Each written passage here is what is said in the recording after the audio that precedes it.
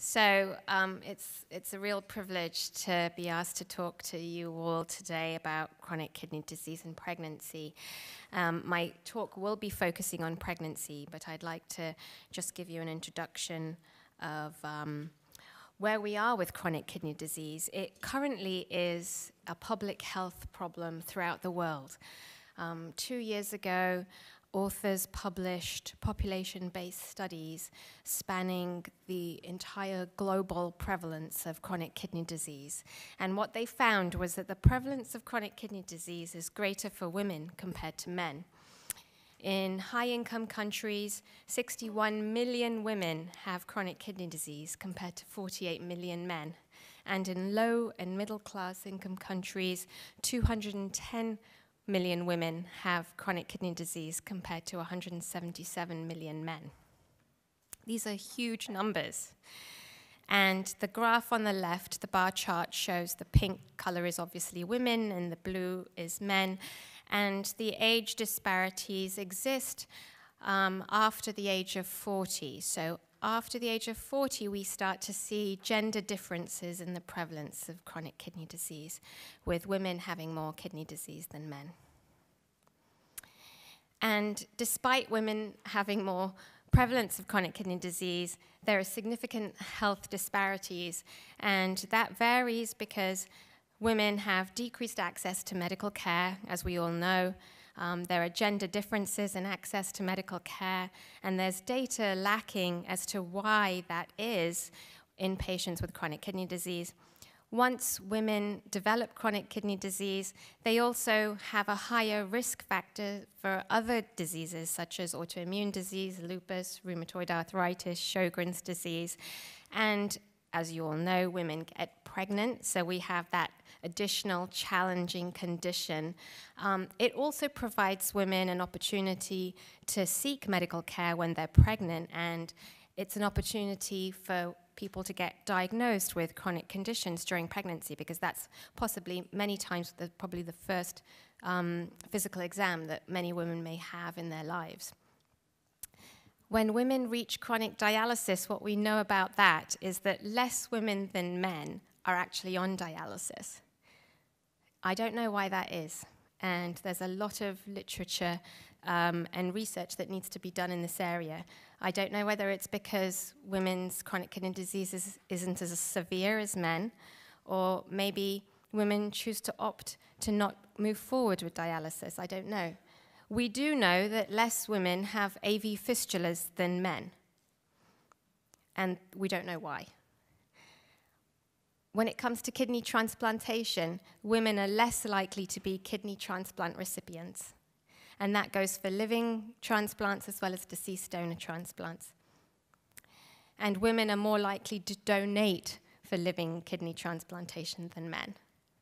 And, you know, people have made opinions and professional opinions about why they think this is, and some people think that women have decreased access to transplantation because during pregnancy they're exposed to the antibodies from the fetus, and that increases the likelihood that they may have antibodies to the rest of the population, and that may reduce their chances of getting a kidney transplant. Other people think that women may be referred less for kidney transplant compared to men. Other people think that women have a tendency to have a more giving nature and are possibly less selfish than men, and that's why they donate more than men. And that was a professor who has published a lot in kidney transplantation and peritoneal dialysis, who stated that in one of our forums recently, actually. So, you know, the first pregnancy in a dialysis patient was described in 1971.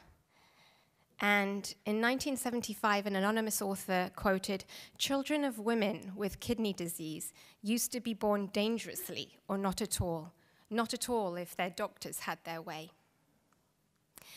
And since then, there have been sporadic cases of pregnancies being described as case reports with women on dialysis. And in the last 15 years, the literature of pregnancy and dialysis has just grown tremendously. So much so that there is so much literature now about how we have to change our counseling policies for women who are pregnant or wish to pursue pregnancy. We have to balance the needs and the wish of the mother who wishes to pursue pregnancy, because many women only have a set number of years of childbearing years, and they may have chronic kidney disease during those years. And so we have to counsel them in advance to know what their options are, so they know what their options are. So this is a woman who was a CKD patient who 10 years prior to getting pregnant was told that she could never get pregnant and she shouldn't because of her kidney disease. 10 years later, during her pregnancy, she said, "I knew that the transplant would change my life, and I wanted that kidney, but I wanted a baby a lot more. And from that point, I knew that my life was going to be so much more amazing because of him." She chose her baby over her health because it meant more to her than her health at that time. Motherhood meant more. So we have to make a combined decision with our patients instead of making it for them. Today I'm going to talk about the normal renal adaptation to pregnancy, the effect of pregnancy on kidney disease, the effect of kidney disease on pregnancy, and pregnancy in dialysis and transplantation.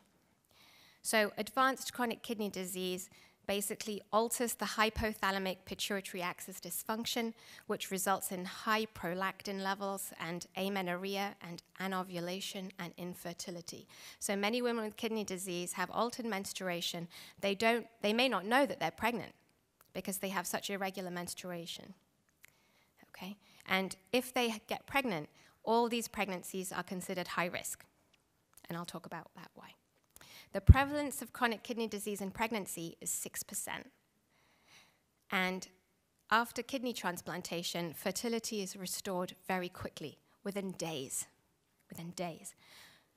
Conception rates are about 1.5% in dialysis patients.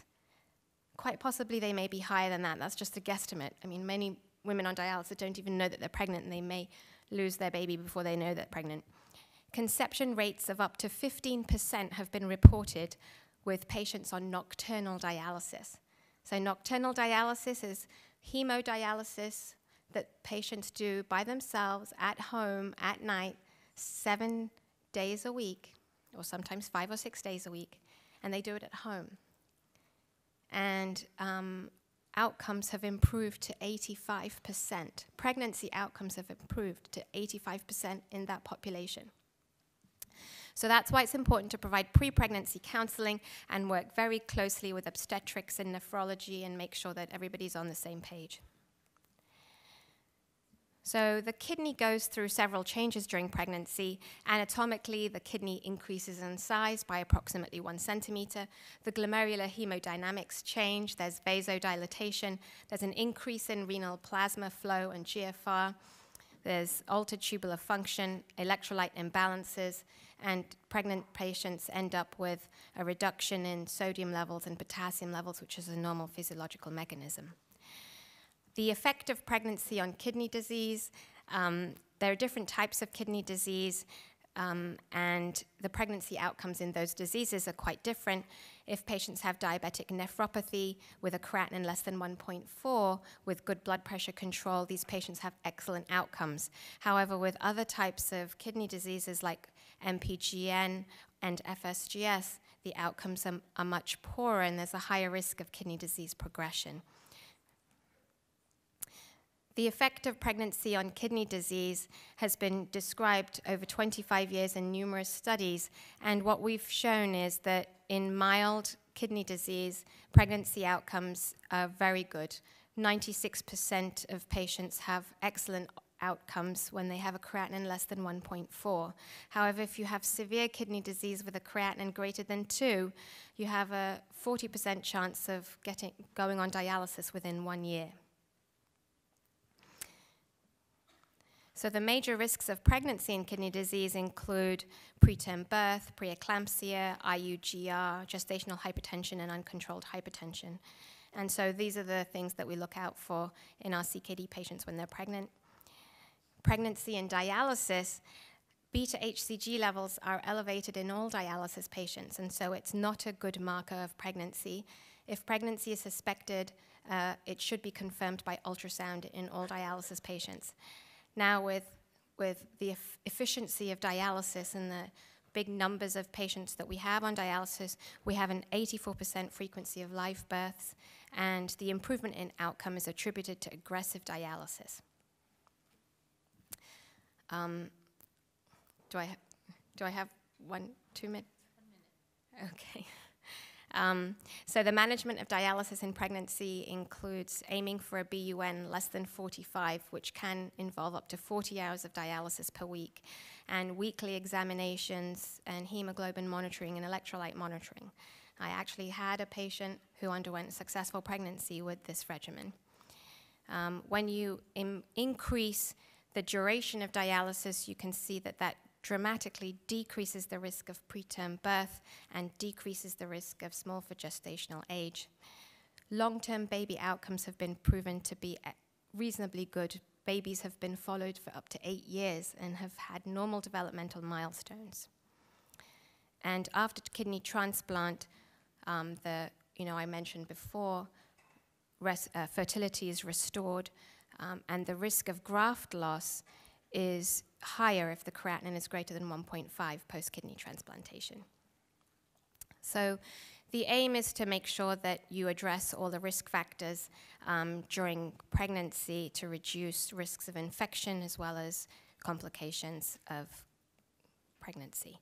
And these are some of the medications that we use in pregnancy, which usually are all safe apart from mycophenolate and ACE inhibitors, which we all know anyway.